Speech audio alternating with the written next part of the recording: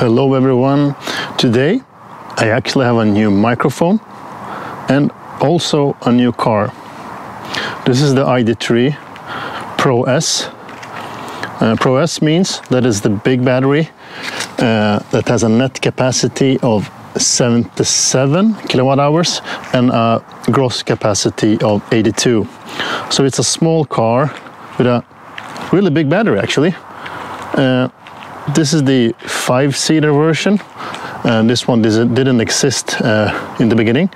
I think they introduced the 5-seater version with the big battery in the end of 2021. So this is a 2022 model. I picked it up in March this year. And the color is King's Red. And that's also kind of a new color. I think it also was introduced in the end of 2021. So this car has 204 horsepower and 310 Newton meters of torque. It's rear wheel drive as most of the ID models, and you can see it here. The back, it has this drum brakes. It's pretty common on these ID models, and this car is running the standard Pro S rims, and they are 19-inch to 1550.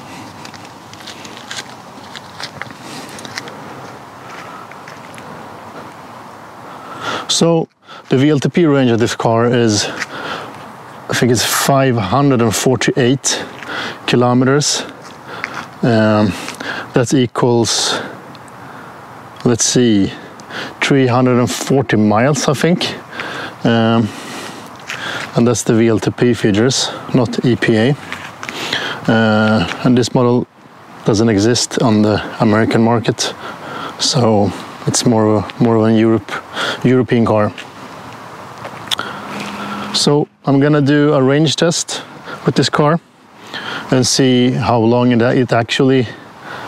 it's possible to travel when normally driving, not trying to maximize or hypermile, but just wanted to show how long and far you actually can drive with this car and what you can expect when it comes to range. So let's have a look inside. We have the boot. Sorry, I didn't clean it before the video, but I think it's okay. It's big. You have this kind of a ski latch and foldable seats and a 60/40 split. You have this back seat. It's I think it's good. The seating position is good. It's big and roomy for this kind of sized car. But as you see, I think it's a strange color combination.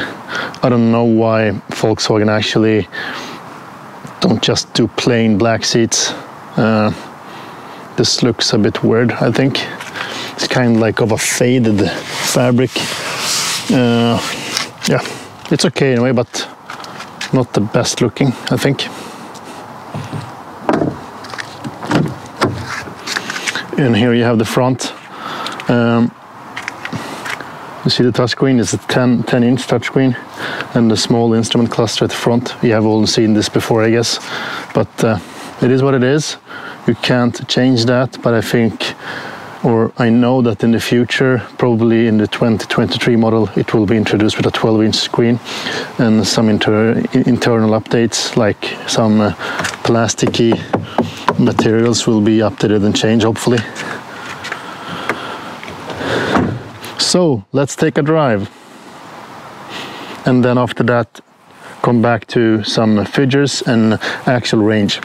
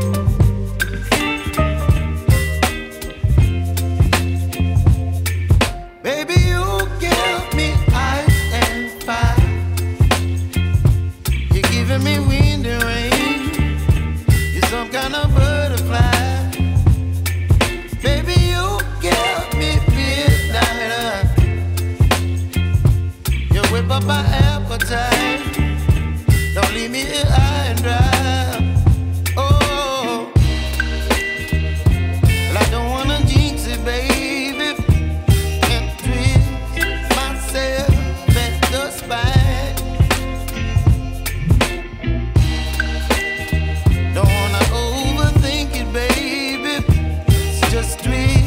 Your body and mine. Baby, you give me ice and fire. You're giving me wind and rain.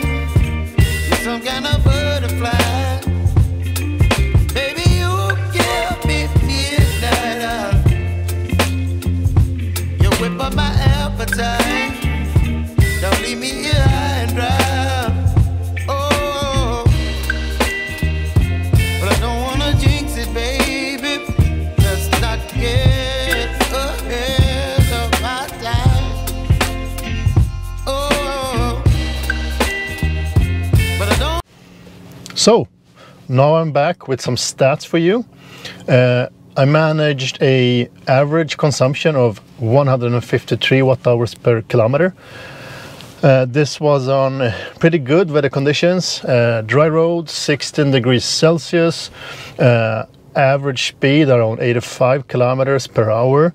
So it's more of a Sunday driving, not fast motorway driving, but a mix. So with that consumption, you can expect around 500 kilometers, 503 to be exact. So during winter, you should expect a bit less, maybe 20% less, but I shouldn't count on more than 450 or 440 kilometers, depending on weather conditions, wet roads, etc.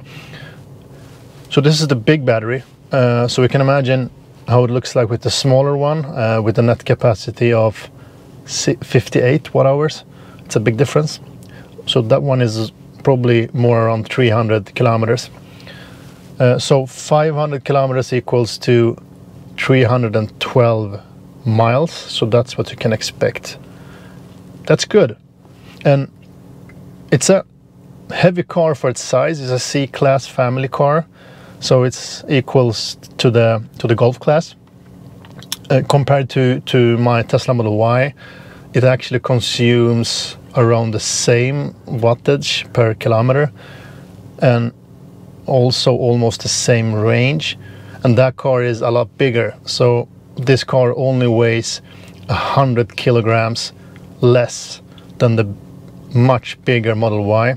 So Volkswagen have a lot to do regards saving weight on their cars, but that's probably another episode and another generation of a car. So let's see what happens in the future.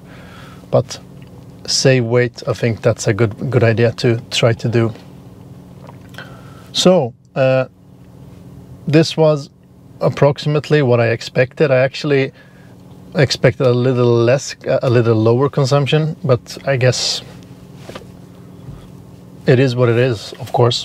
So I'm pretty happy with it. I like the car. I really enjoy driving the car. It's very comfy, and you have a lot of room. The interior space is great for this sized car.